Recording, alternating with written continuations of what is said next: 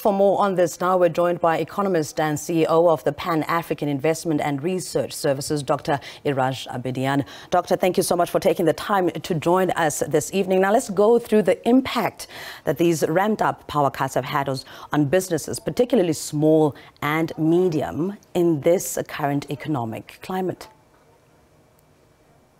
I think the simple word that explains it is devastating. It's been, small businesses have just hardly come out of 3 years of pressure and disruption caused by the COVID pandemic and all the implications. The inflation is rising, cost of running businesses are way above the growth in the economy. So small and medium businesses have been under pressure for the past 10 years, especially over the past 3 years. And when electricity gets disrupted the way it's been disrupted recently, it is just devastating.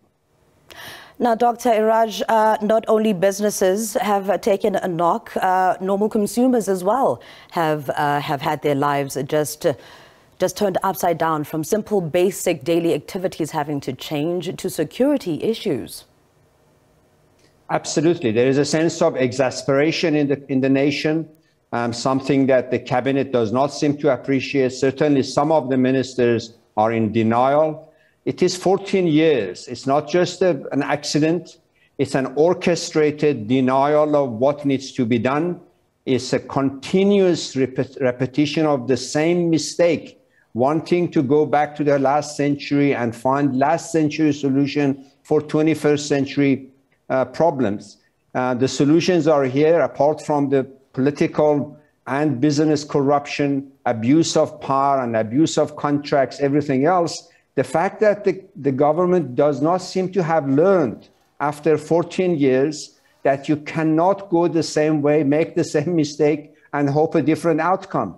It is a sense of exasperation within business, within households, especially the poorer households whose transportation costs has gone up, whose every item of basic needs have gone up by 10–12%. And then on top of it, we have this so-called load shedding, which in effect means come home, everything is dark, cold, and so on and so forth. And literally, whether we want to admit it or not, tens of thousands of people die, either because they do not get the medical help that they need, or they are at the risk of security, etc., etc. That is a very serious situation that requires exceptional, not the usual way that they've been doing it over the past 14 years.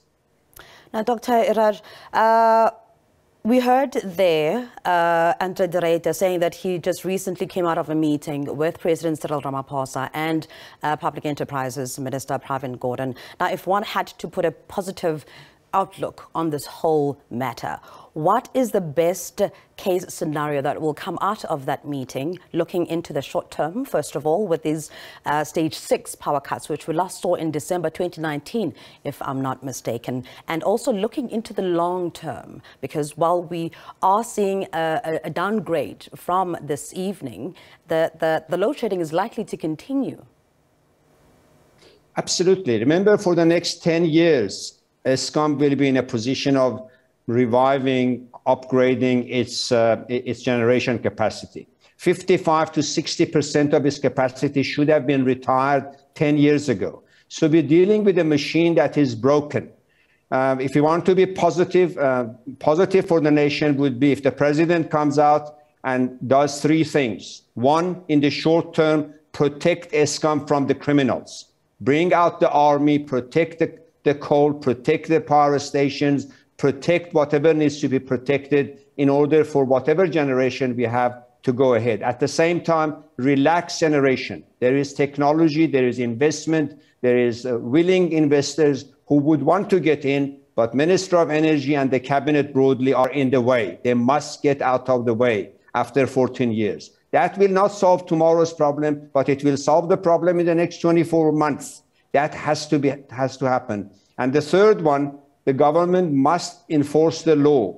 There is a lot of criminality still in the supply chain of Eskom, disruption and sabotage. All the ministers have talked about. Minister Gordhan's second name has become sabotage, sabotage, sabotage. He's got nothing else to do, talk about sabotage. But where is the police? Where is the law enforcement agencies to arrest these saboteurs and bring them to justice and create a sense of calm in the nation? For the minister to come and say, it's sabotage, sabotage, it's like abdication of responsibility. It is not governance. The president must deal with that issue.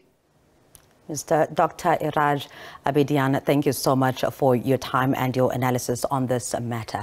Now, that was Economist and CEO of the Pan-African Investment and Research Services, Dr. Iraj Abedian, giving us some insight into the current electricity crisis engulfing the country.